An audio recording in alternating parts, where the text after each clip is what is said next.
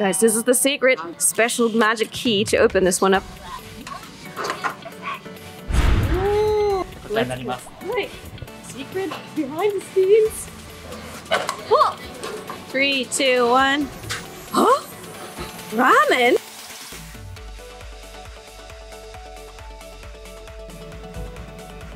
Whoa, hey guys, on Japanese, it's Cathy Cat, and right now I'm at Kurasushi, which is a sushi restaurant, a running sushi restaurant here in Japan that is very famous, and I'm actually gonna go and grab myself this tasty looking salmon right away. Here we go.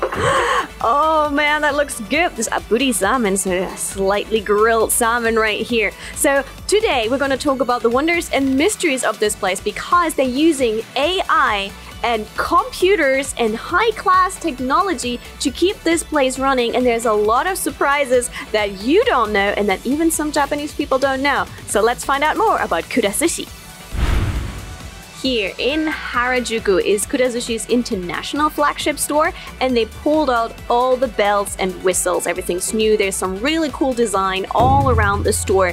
And now first thing you sit down here and it's like, where are your chopsticks? They're actually like a ninja little hideout. They're hidden in here, and what's even better, and that's my favorite, over here are the sauces and flavors and also tea.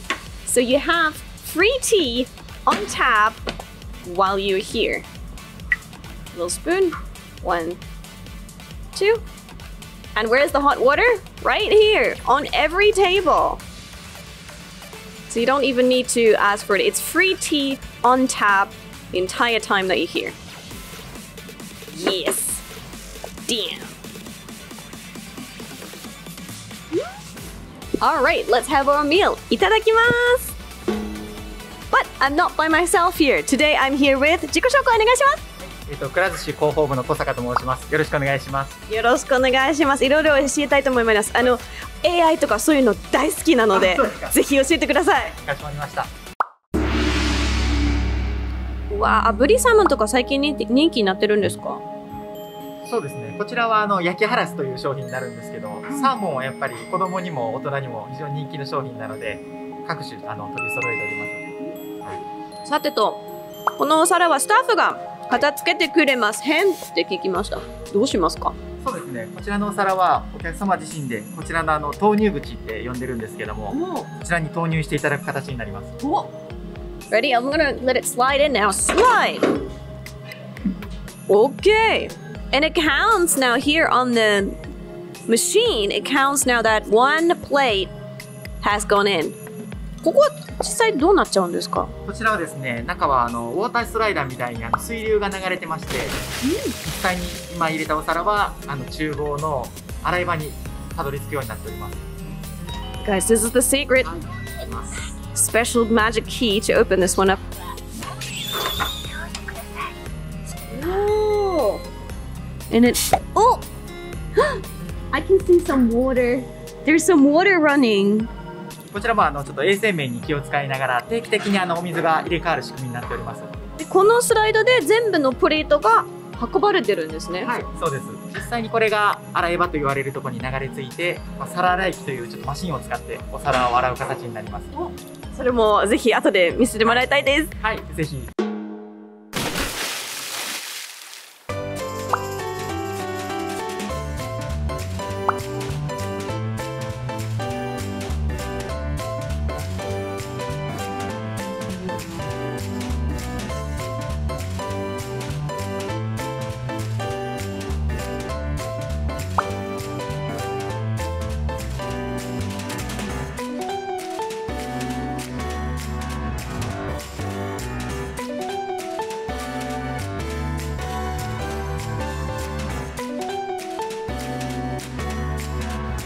All right, masked up and hands disinfected, we are allowed to go into the kitchen. Usually you're not allowed to go into the kitchen, but we got special permission. Right? Okay, please show me. はい。こちらになります。はい。Secret behind the scenes. ありがとうございます。Oh! I can see! There's this little fountain here. That's where our sushi goes. That's where our little plate friend is. 先ほどカティさんも入れていただいたお皿が実際にこのようにこう流れてくるような形になります。フが流すんですか？そうですね。お皿のみあちらは入れていただけるようになってまして、実際にテーブルお客様お食事終わられて、片付ける際は、先ほど開けた投入口を開けて、あちらにコップとかもいろいろ流せるようになっております。でみんながここにたどり着いてからどこに行くんですか？はい。実際にこのお皿は、洗うために、こちらの皿洗い機を使って。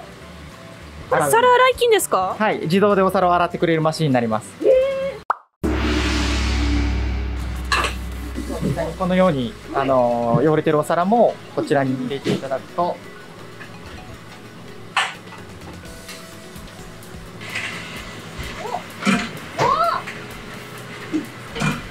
They're disappearing one by one. And they're reappearing here washed. So in the meantime, they get clean. And this is then the pile of the clean plates. 中ってどうなってるんですか？ちょっとお見せします。じゃあ実際にちょっと洗ってるところがこちらになります。Whoa! Oh, there's a huge brush, hot water, there's some steam, and it washes each and every plate. このようにブラシとお湯と洗剤を噴射しながらこう洗って、新しいお皿がこちらに出てくるような形ですね。実はたくさんのお皿が流れてきても、従業員さん一人でここでお皿を洗うことができるという。じゃあ人はやらなくていいんですね。全部コンピューターかロボットがやってるんですね。そうですね。お皿さえここに入れれば自動でこのように上がってきますので、はい、この間は従業員は何もしなくて大丈夫です。いっぱいになったんですけど、その時にはどうしますか？いっぱいになりましたら、これは厨房で使いますので、上のコンベヤに乗せて従業員さんの元へ届くようになっています。じゃあランニング寿司はここでランニングキッチンまでみたいな感じで。そうですね。はい。便利ですね。時間の節約すごいなりますよね。そうです。こちらが洗ってる間は従業員さんも他の作業できますので、非常にちょっと効率的になっています。Wow, that is so smart. これって何ですか？こちらはすべてシステムを、こちらの、洗い場であったりとか、上のレーンですね、コンベヤを制御する制御装置になってます。いろんなコントロールパネルの。そうですね。はい。It looks really busy in the kitchen. There's a lot of people working, and a lot of robots are also being used in the kitchen. A lot of technology is also being used in the kitchen, as far as I can see. ドラゴンロール、クランチロール。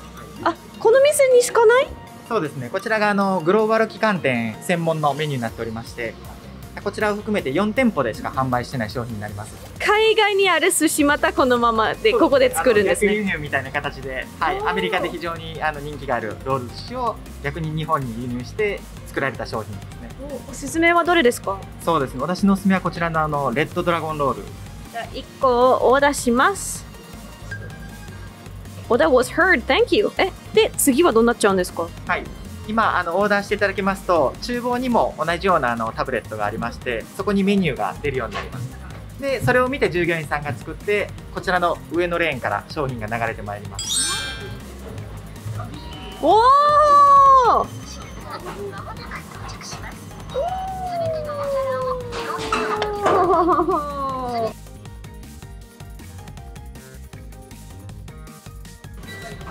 Oh, this is so colorful, and you can see we have some tempura on top, some sauce all around it, something creamy inside, and then the red of the tuna. There's everything here. So colorful. Itadakimasu.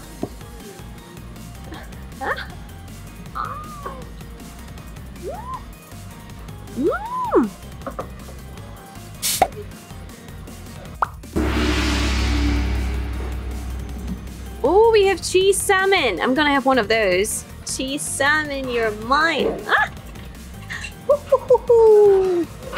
このドームみたいなものの中に入ってるんですけど、それは何ですか？これは鮮度君と呼んでまして、アメリカの店舗ではミスターフレッシュっていう形で呼ばれてるんですけども、実際に中にお寿司が入っていることで、空気中のウイルスだったりとかホコリとかからも守る役目を果たしてます。なんかいつも2人でなんか手つないでる形で来るんですね。そうですね。こちら2つセットでお流ししてる形ですね。なんでですか？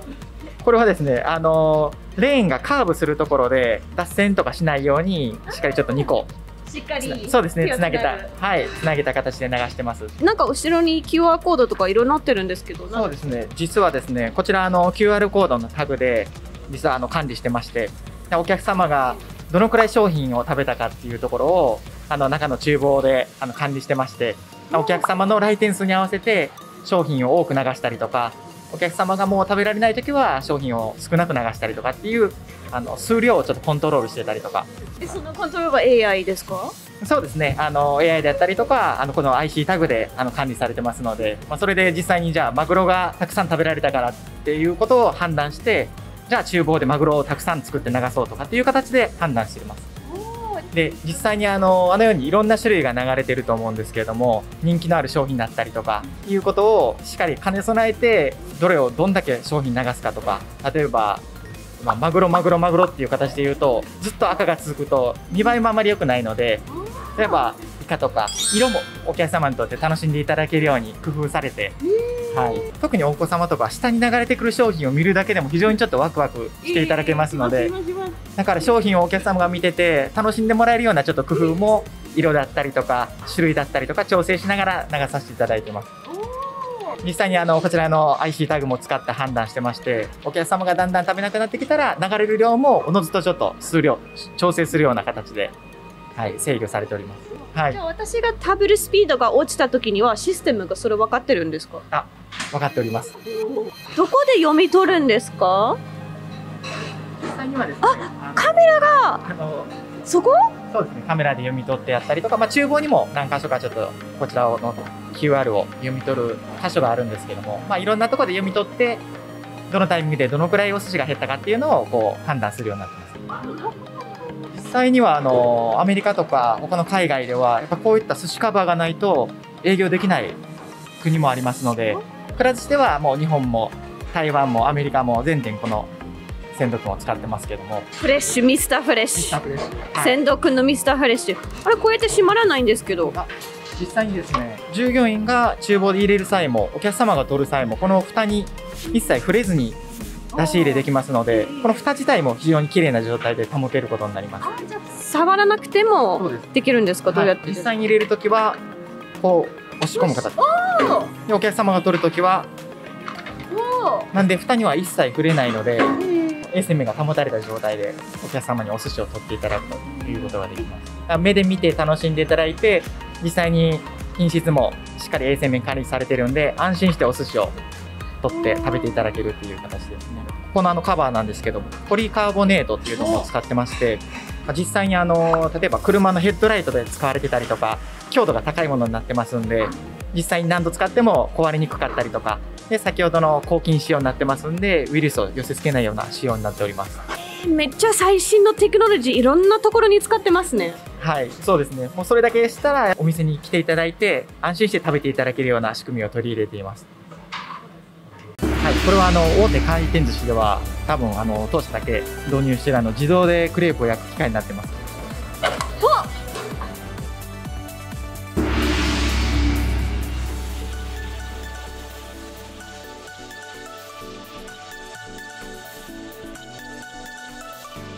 3、2、1。は？